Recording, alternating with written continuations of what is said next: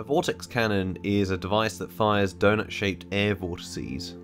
It works by releasing a burst of air through a circular hole.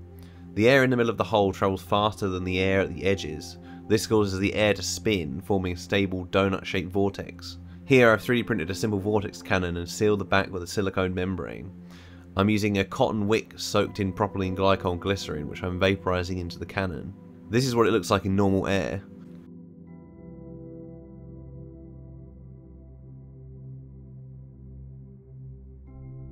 This cannon produces vortex rings that are too large for my vacuum chamber, so I 3D printed a smaller version which is about 40% of the size. The small cannon you can see here is the same shape with a cut balloon wrapped over the larger end. It produces much smaller rings.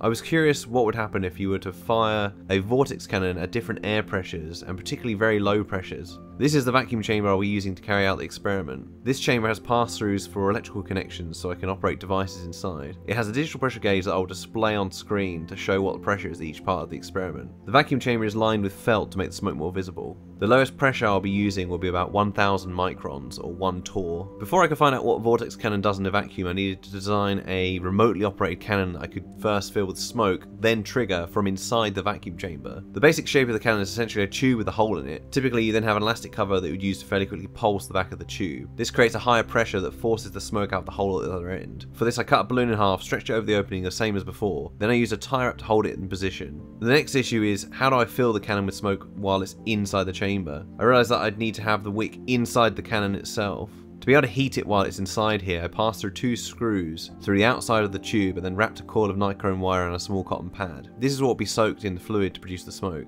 The coil heats up and vaporizes the fluid. To attach the coil to the screws, I used a hydraulic crimper to compress crimps around the wire and then bolted these to the end of the screws. The screw length keeps the coil away from the edges of the cannon tube, which will prevent the coil from melting into the tube itself. It also helps to decrease the amount of heat being transferred into the plastic that holds the screws in place. Next, I attached a solenoid to the back of the cannon, which can be triggered by supplying 12 volts DC.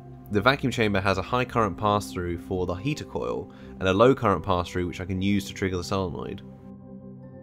First I'll show what it looks like when the cannon is fired at normal atmospheric pressure. This cannon produces rings that are about 1 inch in diameter. Notice how the smoke mostly collects inside the tube, and when it overflows, convection immediately takes it up vertically in pretty much a straight line.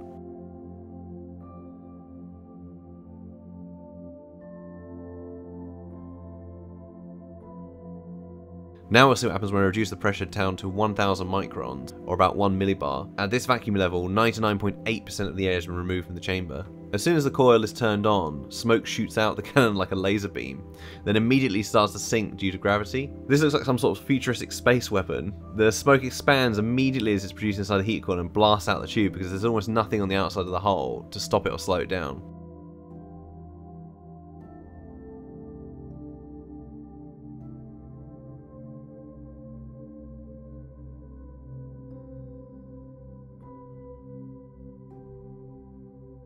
Even with the solenoid being activated, there's no noticeable effect. At these vacuum levels, there just isn't enough pressure for the membrane to actually affect the gas inside the tube.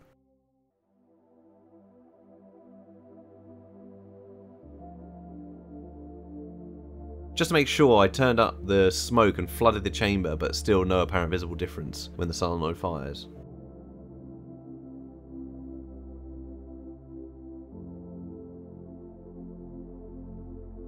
To give you an idea of the pressures we're dealing with inside this chamber, normal atmospheric pressure at sea level is about 14.7 psi. The vacuum level in this chamber that's producing this smoke beam is 0.019 psi. If you're able to drive a car directly up about 160,000 feet from the Earth's surface, you could blast this vortex cannon out your window and you would see the exact same effect you're seeing here. You'd also be dead. So beside a laser beam of smoke, not much else really happens. But what happens if we increase the pressure in the chamber? In other words, we have a rougher vacuum. The pressure in the chamber is now about 10 times what it was previously, 10,000 microns, which is still very low pressure relative to normal atmospheric pressure. This level of pressure produces some really weird fire hose type smoke patterns.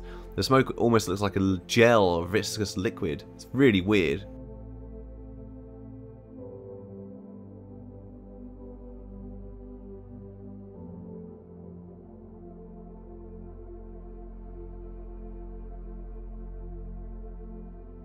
Here's a clip from another run I did, about the same pressure, and the smoke is very clearly affected by gravity.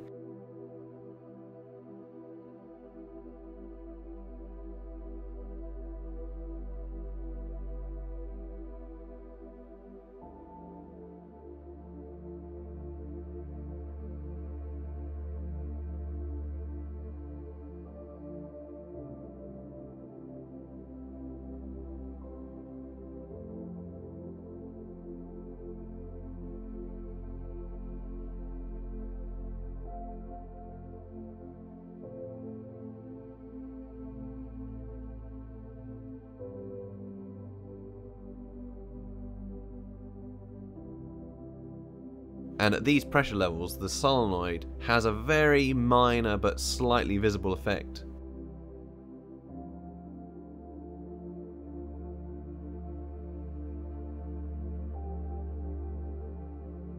So what happens if we increase the pressure again to maybe another 10 times? This is still very low pressure relative to normal atmospheric pressure.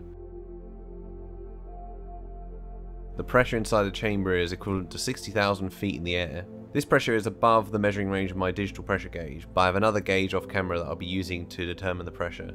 At this point, the solenoid is starting to be able to push smoke out the end of the tube, but vortex rings aren't really able to form. It just falls out like droplets. Convection is very clearly having an effect on the smoke now, and you can see the smoke rising up from the cannon and looping back down. Convection causes hotter, less dense areas of the fluid to rise and cold areas to sink. The temperature differences in the different parts of the chamber are causing this. The heating element in the cannon and the lights at the top and bottom of the glass introduce heat, and the side surfaces of the chamber are relatively cold.